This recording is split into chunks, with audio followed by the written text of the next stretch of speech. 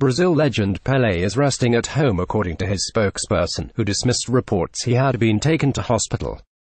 With exhaustion, Brazilian football legend Pele poses with the FIFA World Cup in Paris. The 77-year-old was due to travel to London this weekend for a dinner held in his honor by the Football Writers Association (FWA).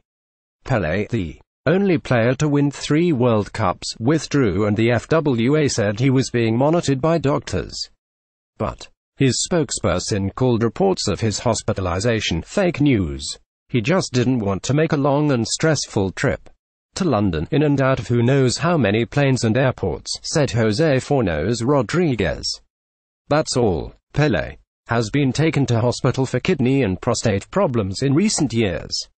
Widely regarded as the greatest player of all time, he scored 1,281 goals in 1,363 appearances during his 21-year career, including 77 goals in 91 appearances for Brazil. He helped his country win the 1958, 1962 and 1970 World Cups and was named FIFA's Player of the Century. BBC Sport previous post Dembe Morn end of Bansabus marriage.